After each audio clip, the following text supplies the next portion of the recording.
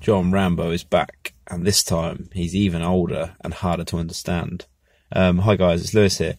I've just been to see Rambo Last Blood, or Rambo 5 Last Blood, at the cinema. I'm not the biggest Rambo guy. I am a big Stallone guy, and I particularly like old man Stallone. I like Rocky Balboa Stallone, as in the movie, not the character as such, although both, obviously.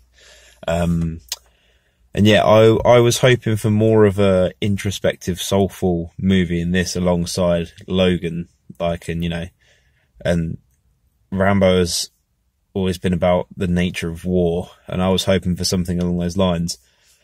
But what it is what you'd expect when you hear Rambo. It's lots and lots of, actually no, not lots, but enough crazy violence, and Stallone being angry and also really old.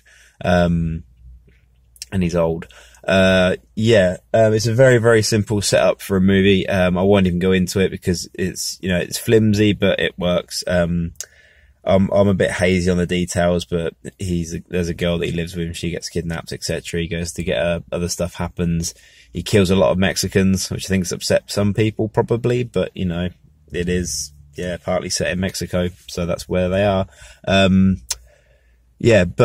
to be honest with you, I really enjoyed it, and from what I've seen, the general consensus has been critics say it's awful. The guy who wrote the original Rambo books hates it and is embarrassed to be associated with it, but the audience score is really good, and I had a good time. Again, I really like Stallone. He's still got a great screen presence, even though he's 73. Not that's a bad thing. Clint Eastwood's nearly 90, and he's still great. But he's always got that Stallone intensity, and that's fine. And he's an absolute hulking beast of a man still.